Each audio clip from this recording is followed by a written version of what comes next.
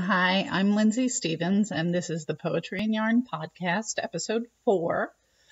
You can catch the podcast on YouTube. You can get the audio-only version if that's what you prefer, along with show notes with links to everything I talk about on the website at www.poetryandyarn.com. Well, it's been another week, and another week full of work. As a tech editor, a lot of patterns kind of pass through me, and because I'm just kind of one person in the process, I don't necessarily get to see the whole thing through because I'm just doing the technical editing. But it's always nice when some of the designers that I work with will let me know that a pattern that I've tech edited is out. So Beth Graham, who's one of my clients, has recently put out these little knit washcloths, which are super cute, and she's got them styled with like baby books, and it's adorable. And they're called Pat a Cloth and Box Set, and I'll put a link to those in the show notes. I guess washcloths are like a typical project to go to if you knit or crochet. In general, I really haven't been happy with crocheted washcloths. And I think the reason why is if you look at stitches and how they're made, crochet stitches are made with more loops of yarn than a single knit stitch. So whenever I've crocheted a washcloth and used it, it never dries. You know, I can like wring out the extra water and hang it up and wait. And yeah, it just never dries. So I think these are cute because they're knit, and a knit stitch is just a single loop of yarn. So you can make them, they will work, they'll absorb enough water to be useful, but they'll dry in a reasonable time, which I think is one of the benefits of knit washcloths. If you've been watching the podcast, you can probably tell from the various and sundry backgrounds, I've been trying to find the best spot in my house to record the podcast. And basically what I've been looking for is A, decent lighting, and B, an interesting background. I've discovered basically that the lighting in my house stinks. I've got to fix that. And I think I'm actually going to be going to the store for light bulbs that cast kind of a true bluer light. A lot of the energy saving light bulbs we have in our house and that a lot of people have in their houses cast kind of a yellowish glow, but you can get ones that are specifically more like true light and daylight to help kind of offset that. I'm also wondering if that'll kind of help me with my reading, because I found if I like read in the family room for a long time that my eyes start to kind of feel weird, and part of me wonders if it's like the yellowish cast of the light.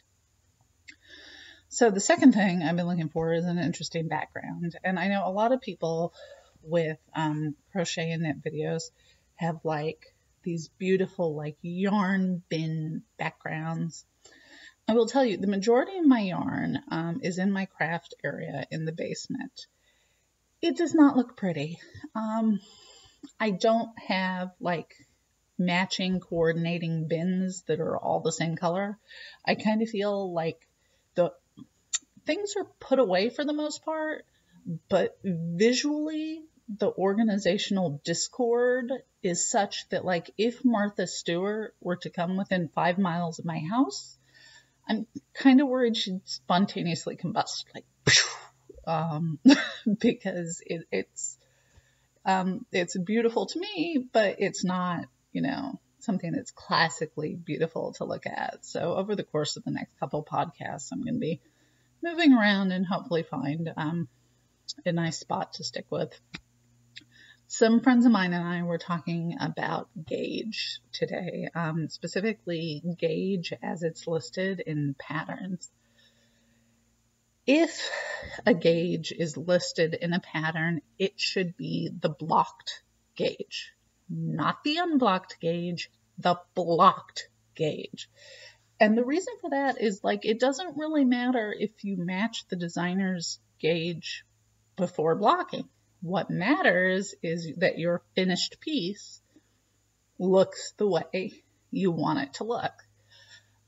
So really what's critical is the blocked gauge, and a lot of designers are good about putting in information about how they block, although that's going to vary a bit depending on your yarn. There are a lot of patterns that will write things like for scarves or jewelry. Gauge is not critical. I cry tears inside when I read that. I understand why people write it, because, with some things, there's flexibility in sizing. Like, you're not really going to care if your stuffed animal is 10 inches long or 10 1/4 inches long. Like, you'll be fine either way. The main reason I don't agree with writing just gauge is not critical is because the difference in gauge affects your yarn requirements. So, yes, for like a scarf or a stuffed animal or like a pendant piece, gauge may not be critical. But if you have a significantly different gauge, you're going to be using a significantly different amount of yarn than what the pattern designer did or necessarily calls for. So that's why I'm always happy when I see something along the lines of gauge is not critical, but it will affect yarn requirements. Here is the gauge that we got for this item, because that gives you the option to try and match the gauge, or you can ignore it. But like, if you ignore it, there's always a chance that the one skein pattern is not going to be a one skein pattern. Ever since this whole gauge conversation with my friends, where I kind of like jumped up on my soapbox and I'm like, blocked gauge, only blocked gauge, people. I've been racking my brain to think about a situation where unblocked gauge would be important. The only thing that came to mind is when you're making a garment, really what matters is your final gauge or your final measurements after blocking. But a lot of times as like a pattern writing, I don't want to say pattern writing phenomena, more like a pattern writing standard would be to say like work even until piece measures 17 inches. Well, there's like a little bit of a fudge factor there, because what they mean is 17 inches in the finished measurements, but you're highly unlikely while you're knitting or crocheting to stop, block the entire thing you've been working on and say, nope, that's 16 1/4 inches. So I'm going to go for a couple more rows, reblock and measure again. So that's the only situation I could think of where it might be helpful to have unblocked gauge listed. But then again, with everything, what really matters is the final blocked gauge. You've got to match that final blocked gauge, especially for garments. For things that are fitted like socks, the final blocked gauge is what matters.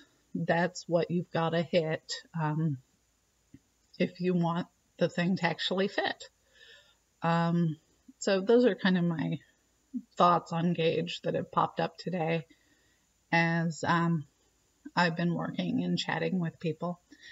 If you have questions about gauge or anything in general with crochet or knitting, please feel free to either leave a comment on the YouTube page, on the blog post, or email support@poetryinyarn.com. That's SUPPORT@poetryinyarn.com.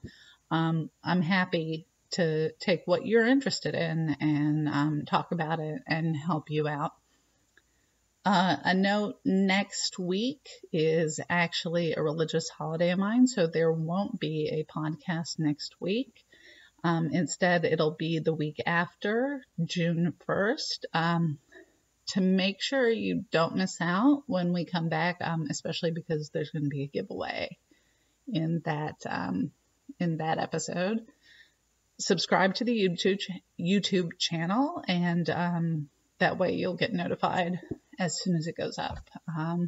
In the meantime, I hope you all have a fun week full of yarn craft, stitching, most excellent coffee and biscotti, because that just makes everything better, and doing what you love. Have a good one.